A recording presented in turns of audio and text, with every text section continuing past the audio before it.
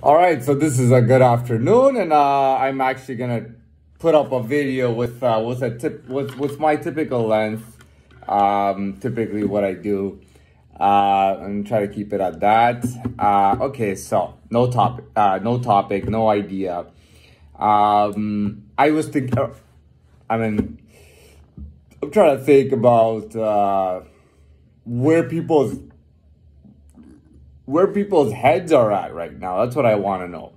You know what I mean? I mean, in general, in North America, in Europe, in Asia, in Africa, Latin America, or whatnot. I want to know, where are people's heads at right now? What are they thinking?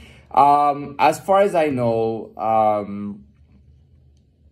there's a big war going on, and that's a big topic for everybody all over the world. And I think the reason is that the country of Ukraine is like when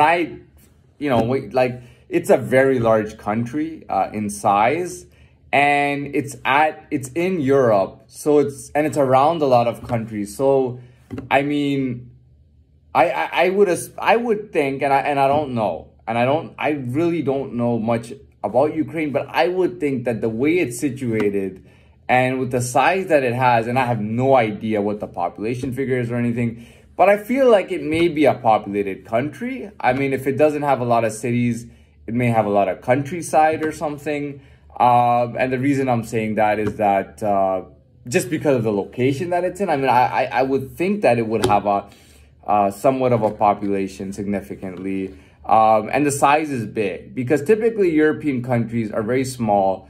I don't know how many, there's a lot of countries in Europe. I don't know if it's like 20 countries or what, but there's a lot of, and Europe is not even that big of a continent. I mean, Asia is way larger. Asia is gigantic.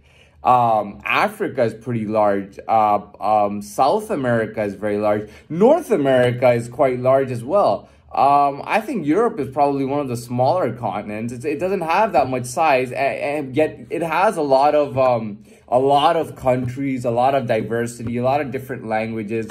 But the thing is that Ukraine is huge. I mean, for a country in Europe, it's huge. You might say, oh, Russia is the largest country in the world.